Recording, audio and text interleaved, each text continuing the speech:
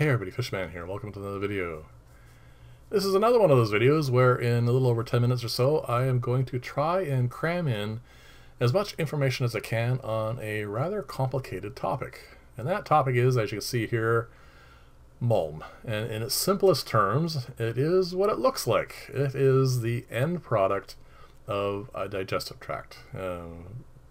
Not necessarily just fish, but also snails, scuds, shrimps, other invertebrates will feed on whatever food I'm feeding in the tank, and usually there's plants in here as well, so they'll nibble on those. And from a from an aquarist point of view, this is an end product, and most people would siphon this off and throw it out.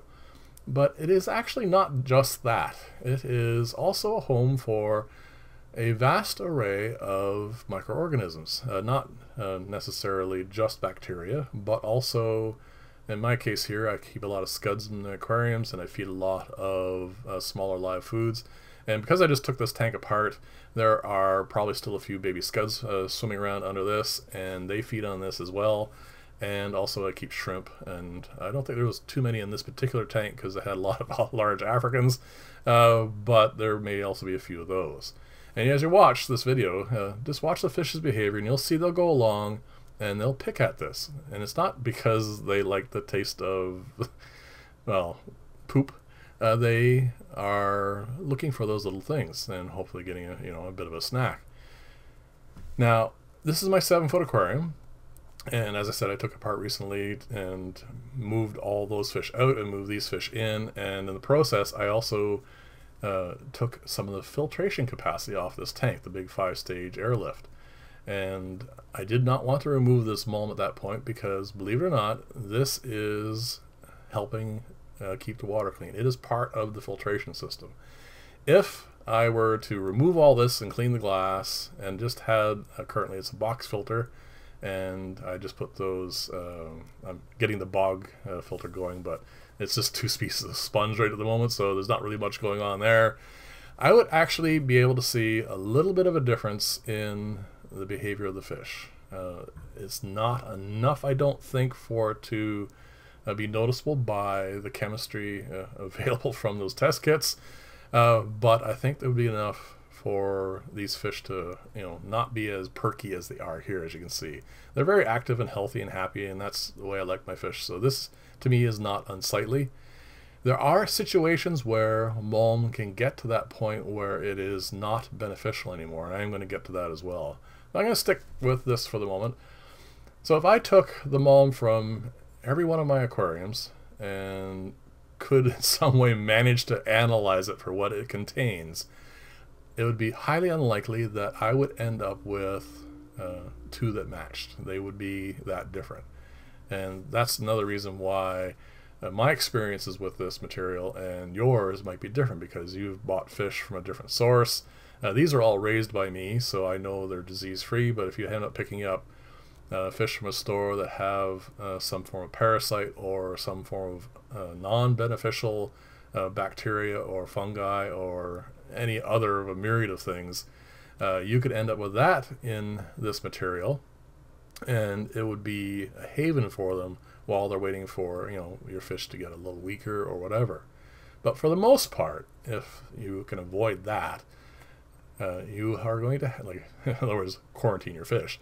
You're going to have a nice healthy material that, like I said, is going to be quite beneficial to your aquarium in the right kinds of amounts.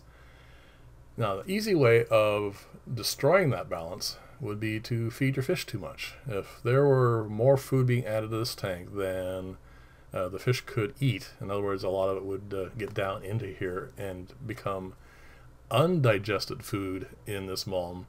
There are other bacteria and other fungi that will feed on that, and the byproducts, their chemical byproducts, are not beneficial. They will cause issues for your fish.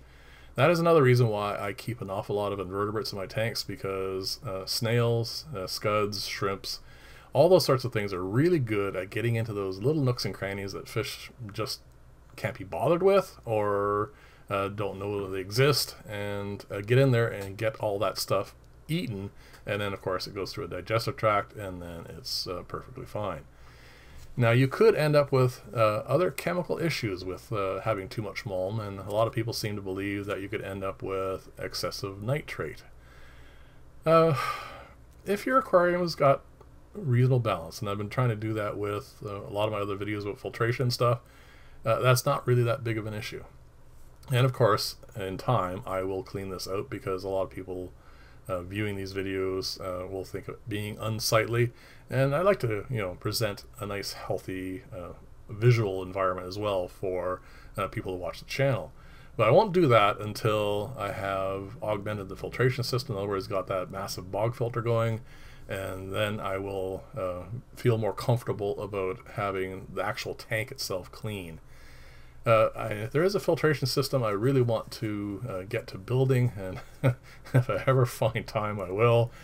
It's one where the actual tank itself is pretty much bare and clean. There's nothing going on in it at all except keeping fish, because I like to be able to easily catch fish when I want to bring them to clients and stuff. And all the filtration and denitrification, all that stuff is going to happen in the filter itself. And I'm going to try and make it as an above tank one, and hopefully I'll get to that relatively soon. But as always, coming up with ideas for videos is way easier than finding the time to actually put them all together. So let's get on to other ways that mulm can be a problem. The most common ways this can happen is if you have, in this case, a rather dense plant that's near the bottom of the aquarium, so there's an awful lot of chance for mulm to accumulate in a rather deep layer, or if you have a fairly deep layer of gravel and you don't gravel vacuum very often, and then you go in this particular case, pull the plant out, or you gravel vacuum that section of tank and you disturb that bed, there could have been a chance for a fair amount of anaerobic metabolism to happen, or at least low oxygen level metabolism, and some of those byproducts can be a little toxic, so you have to be careful in that case to make sure that you do a little bit of a water change at the same time. But in most cases, like this here, you just have a layer of it there. It's not a big deal at all. It is not going to get anaerobic in that small an amount. But if you, like I said, if you have ornaments or rocks or that sort of thing, you can end up with like sections of it that's going to get rather low in oxygen, and you end up with that sort of metabolism happening. Again, not a problem as long as you don't disturb it. But again, you're going to obviously move things around in your aquarium. Or you could accidentally end up, I've heard a couple of stories where people have changed the direction of flow of a filter, and it dug a little bit of a hole and exposed a section that was anaerobic, and that could be quite toxic to your fish. So that's the kind of thing you just need to be careful about. It's not, like I said, in general like this going to be a problem at all. But whenever you have like a really vastly overgrown aquarium and you decide you want to go in and do like a rearrangement of the plants or whatever, and get in there and root around quite a bit, definitely do a water change right after you're done. That way you can eliminate as much of that material as possible, and it'll quickly come to a balance again in the end. So as long as you keep an eye on your fish and, like I said, make sure that that sort of thing doesn't happen, you should be fine. So as I mentioned in the beginning of the video, mulm comes in various kinds of what you call consistencies. Not just particulate like I've shown you so far, but it can get to the point where it's kind of pasty like this. This is a filter I'm cleaning, and on interesting occasions this will actually get into the point where it's almost gelatinous. I have had that happen in a number of filtration systems over the years, and it's kind of interesting if you don't mind the look of it. And it is actually probably one of the more beneficial forms of mulm, and as you can see here, it is considerably different. It has, like I said, a very interesting texture to it, and it is almost gelatinous. And like I said, aquariums that I've found this in, it is a much healthier environment for the fish, and that in itself is kind of interesting. And again, I said my apologies that it's mostly anecdotal, but there is so much complicated metabolisms and chemistry going on in this, and there's just no way of giving you an overview that would be consistent for all mulm. It's just not possible.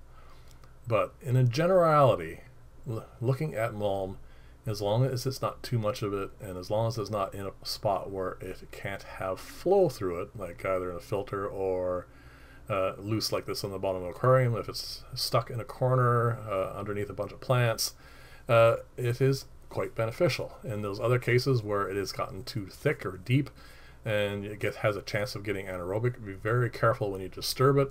You end up with a fair amount of, like I said, anaerobic metabolism happening there, hydrogen sulfide gas, and various other very nasty chemicals. And if you disturb those sorts of things, make sure you do a water change, and for the most part you should be fine. I don't think I've ever really had any really negative effects, but just keep an eye on your aquarium and keep an eye on your fish.